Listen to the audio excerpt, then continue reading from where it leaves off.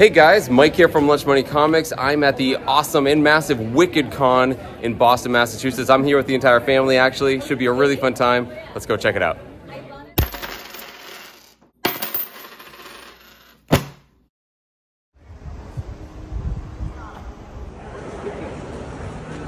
Getting the sticker in there, they fall out.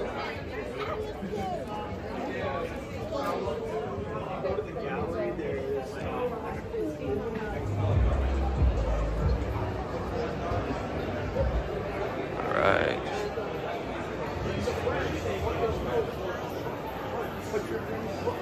I'm here with Nick from Nick's Comic Strip. Good friend of mine from Danvers, Massachusetts. And he's got some awesome books, as usual. Come on down, take a look. We got 129, we got 181. How do you do? What do you say? Awesome stuff as usual, Nick. Make sure if you're not already, click below. Click subscribe if you haven't. Click below and subscribe. The guy does a great job. He's a family man. He's out on the look for books. I mean, what else do you want? There you go. Doing my plug for me. Thanks, Nick. Round of applause. National Cartoonist Society. We have my daughter getting into a conversation about... They fall into quicksand, and they get chased by hornets, and they get out of trouble using a yo-yo. He blasted it off, and they went back to the moon, and they meet these really weird moon creatures, and on the way back to Earth, the only people that can save the Earth. A lot of omnibuses. Cool spinner rack.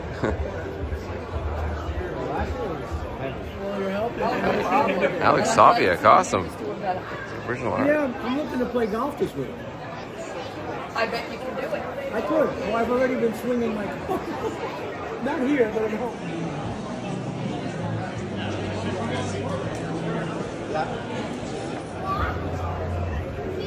That's a big old wall of books, and it's Janus Collectibles, no surprise. Okay, this is very impressive.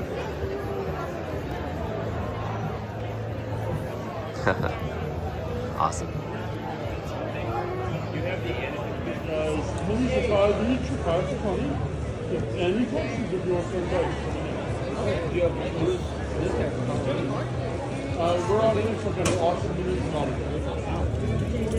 Okay, these might be the coolest thing I've ever seen.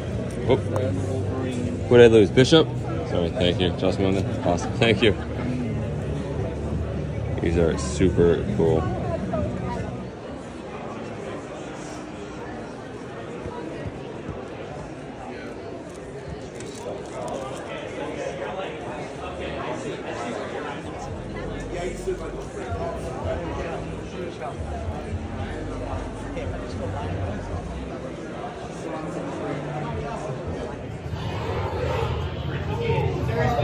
All right. Hey, how you doing?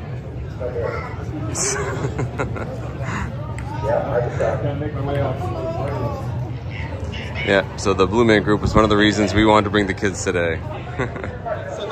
It's actually quite impressive how many people, artists, they have here today. It's very, very impressive. Great names. How are you guys? All right. Bill Jimenez signing the Wonder Woman Historia. Thanks, man. Appreciate it. I absolutely love this book. Absolutely love it. I'm glad to hear it. Yeah. We put a lot of love and time into that book, so glad that It looks like you it. received it well. No, it's amazing. Thank you so much. Thank you very, very much. It was nice meeting you. I actually have some stuff for Rick Leonardi, believe it or not.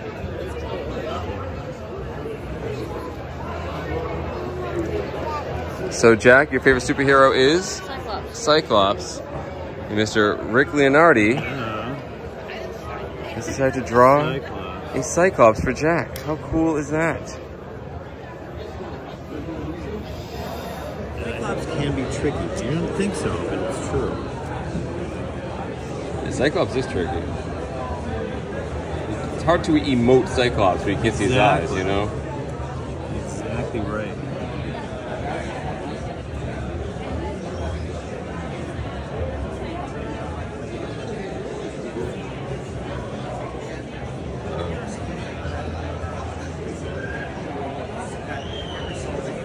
Oh, so he's doing the inking now, right? Remember Ben taught you about the inking? Wow, that's awesome. It's wicked cool, Jack. Yeah? Wow.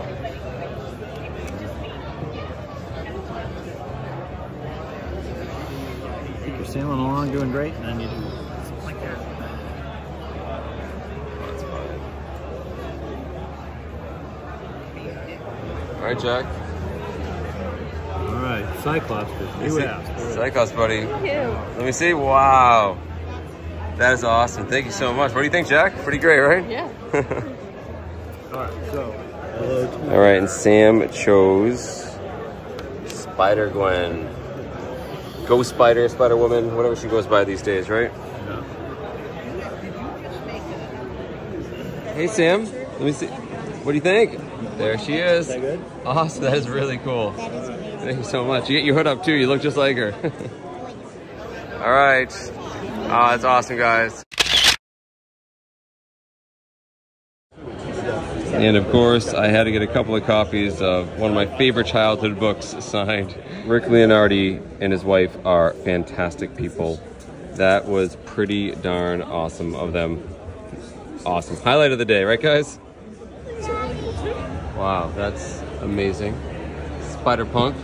All of these are amazing. Oh, the bookmarks are cool.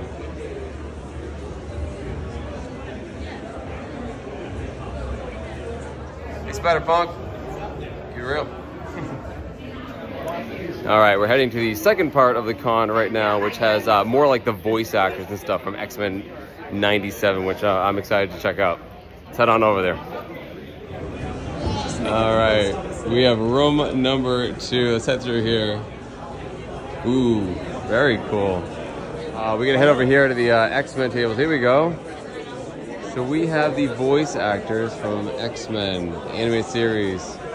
Tony Daniels is the voice of Gambit over there. We got Holly Chu does the voice of Jubilee. Guia Gastini, Roberta DaCosta, Sunspot. Very cool. Catherine Disher. Jean Grey. And look at this. Wow, that's crazy cool.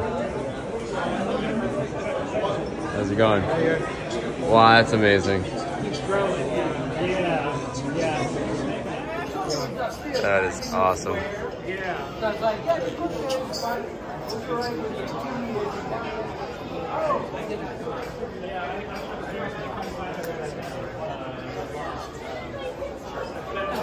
I mean, like words and stuff. I can't see like words.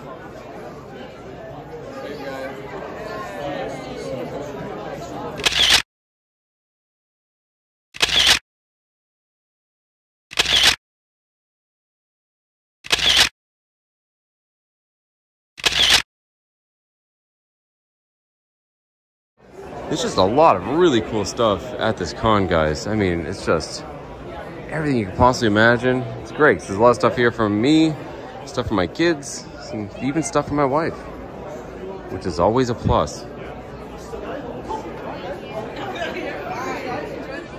Jack, get a life. Bad dad joke. You're used to it.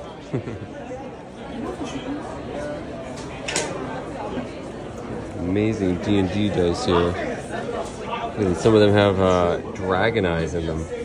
More glass and gemstone dice. That is cool. I'm just nervous to touch them.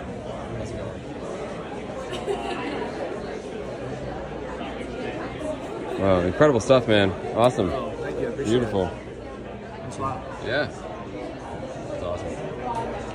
So I see a lot of artists here, but I have to stop really and give a deeper look to Brandon Kenny, because his work is ludicrously good. So this is all original stuff I'm looking at here?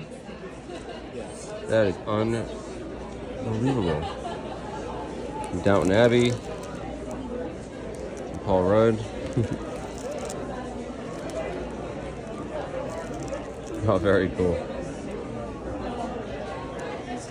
Pick one that looks the best. You like the Swamp Tales? We have, I don't know what this one is.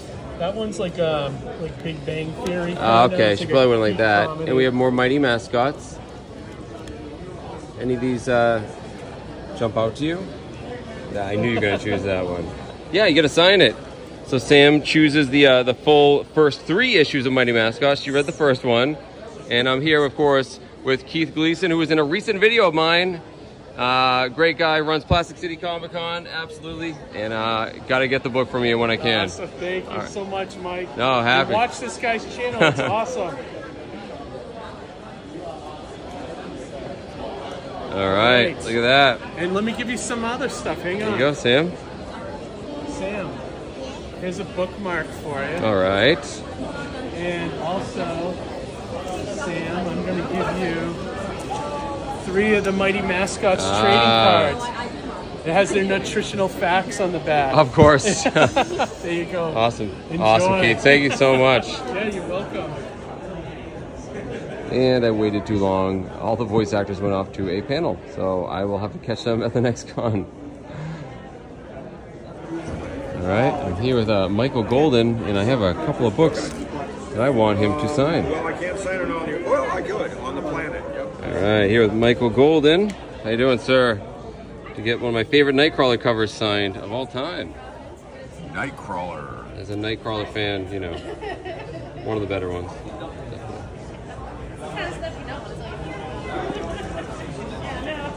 Thank you so much.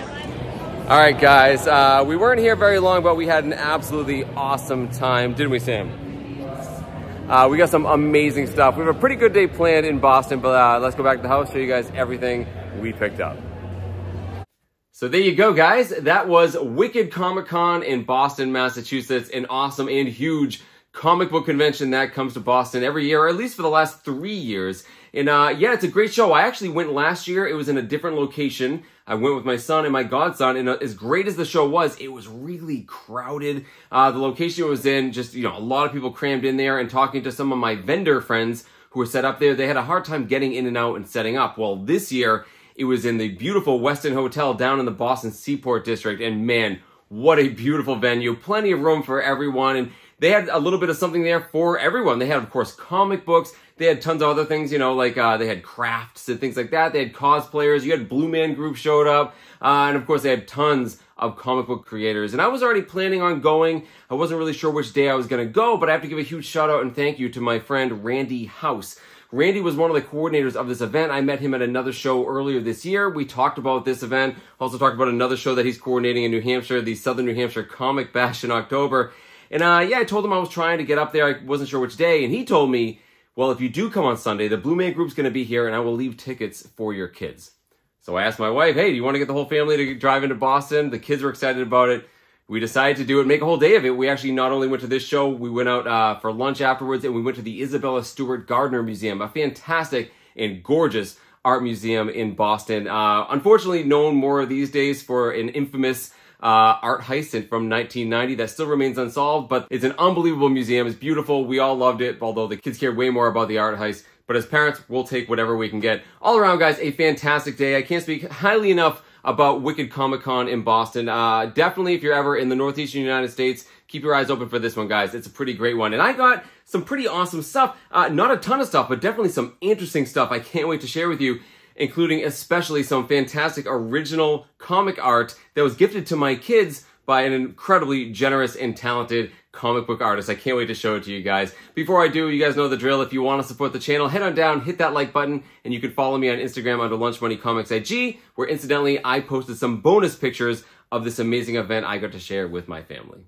Actually, first up, I want to talk about some of the awesome features they had at this show. You saw the Blue Man Group. They showed up, you know, right around lunchtime. And for those of you that have ever seen Blue Man Group before, they're really funny. They kind of walk around silent, interacting with people, you know, jumping in front of selfies and things like that. They were really funny. Always good to have them around, although my daughter thought they were a little creepy, but they were pretty fun to watch them, you know, interact with all the fans. Also, you saw that my family and I actually took some pictures in front of this, I don't know what you'd call it, a collage, a whole bunch of life-size statues of the X-Men 97 team. Yeah, that was put together by a guy named Greg Marayo. And yeah, evidently he's on Instagram. I'll put a link to it down in my description. You can see some videos of him sort of making these from, I think, just like regular mannequins. And they were incredible. I mean, they were like shell-shaded. They looked just like the cartoon in 3D. It was absolutely bonkers. And yeah, we took some great photos. We had a great time. We were in like Professor X's wheelchair. it was awesome. One of the coolest setups I've ever seen at a comic show. So definitely check him out, guys. Again, I'll put that down in the description. Who else did we see? We saw, oh, the original voice actors for X-Men 97 were there. Yeah, pretty cool. And some of them, of course, X-Men, 92, the original animated series. There was a whole bunch of them there. Some of them did cancel. I kind of feel bad, though. I was pretty excited to see them. I wore the shirt and everything. You saw them briefly in the footage. But when I saw them, they were talking to some people. I said, well, let's do a round. I had some people I was looking for. When we came back around, they were gone. They went off and did a panel together, and we had, an appointment to go to the museum. So I didn't get to meet them, unfortunately, but I will see them at some upcoming comic book shows. They're still pretty cool to see them, and my kids love the cartoon, so it's kind of neat to point them out. Like, hey, he's the voice of Gambit. She does Jubilee. It was pretty cool. Speaking of the X-Men, you saw this in the footage. Man, this is cool. So there was a vendor there, and I wrote down the name here. They're called Awesome Minis and Autographs, and they make custom Lego miniatures, but just to be clear, these are not official, trademarked Lego minifigures. They make these custom, but I mean, looking at them, guys, you couldn't tell the difference. They're perfect.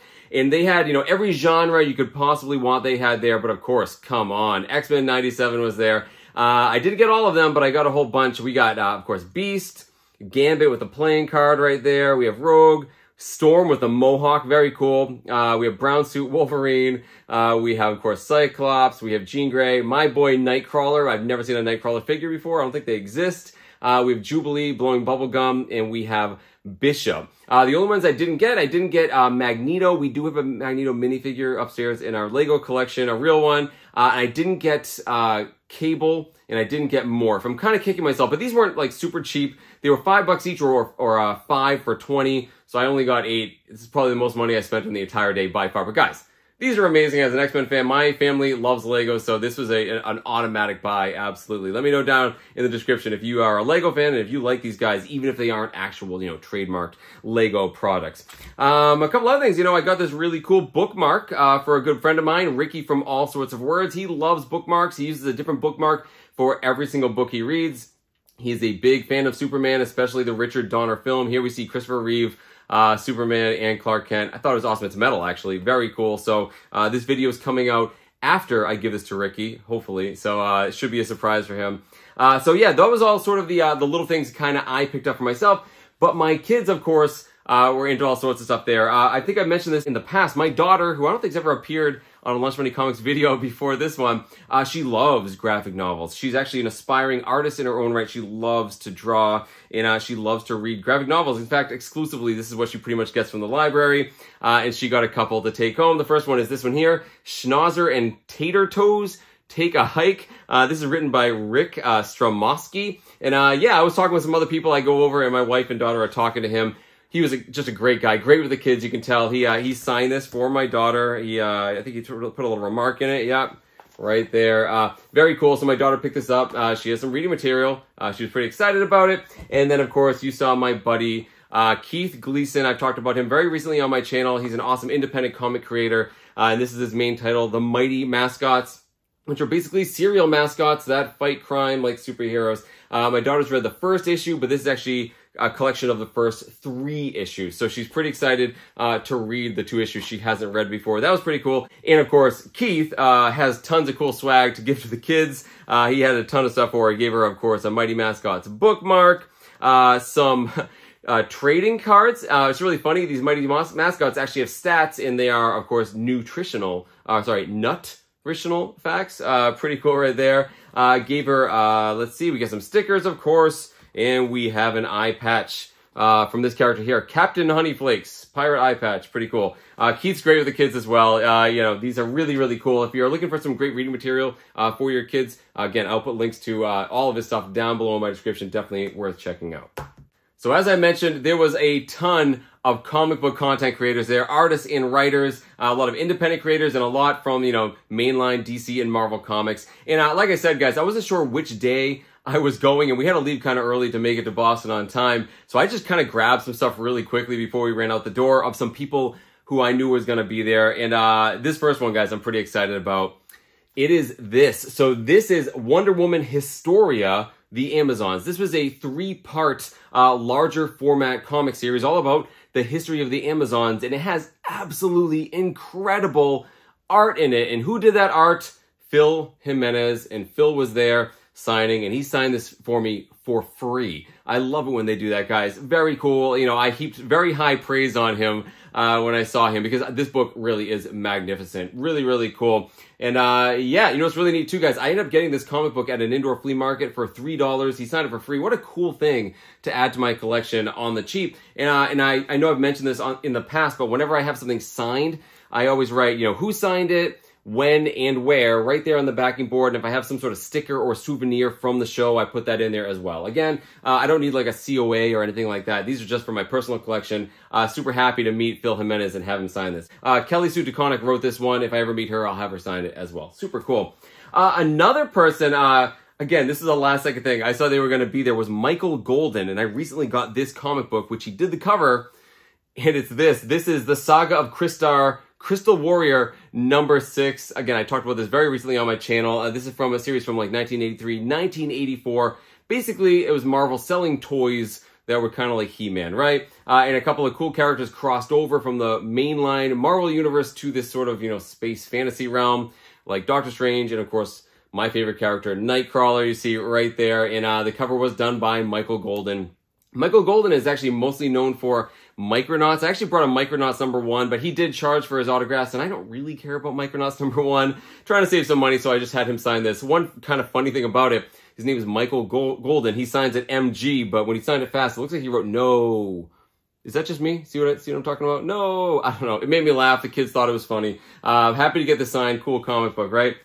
But there is one more comic book artist we need to talk about. You saw him in the footage. It was Rick Leonardi, creator of Miguel O'Hara, aka Spider-Man 2099, a character I absolutely loved as a kid. I've actually seen Rick at comic book shows in the past, but I didn't have anything for him to sign.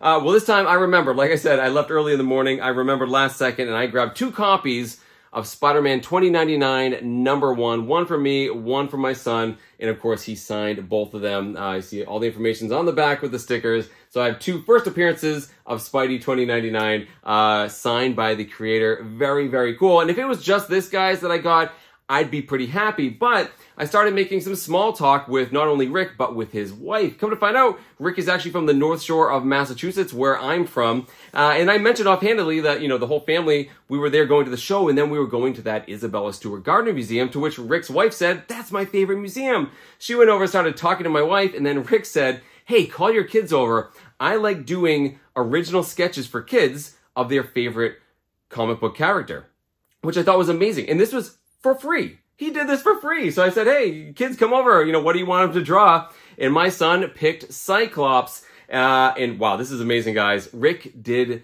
this.